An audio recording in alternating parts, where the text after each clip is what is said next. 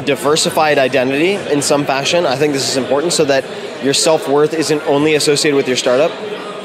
That's probably a controversial recommendation. What that means is you should actually spend time involved with other skills. So in San Francisco, for instance, many startup founders I know who are very efficient and effective have their startup rock climbing, they get outside, they do a few things so that if one goes well, they can remain optimistic each week, which is very difficult if you're only directed at your startup.